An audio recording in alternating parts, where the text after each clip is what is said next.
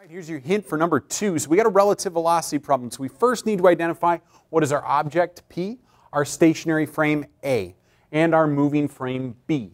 Once you identify those, so in this case we'd have our boat, the water, and the ground, we can build our equation. So we want to have it in component form. So if you haven't put them in component form yet, make sure they're in component form for each one of our velocities. And then what you're going to do here is you're basically separating it. You're making an x direction equation with the I hats and a y direction equation with the j hats.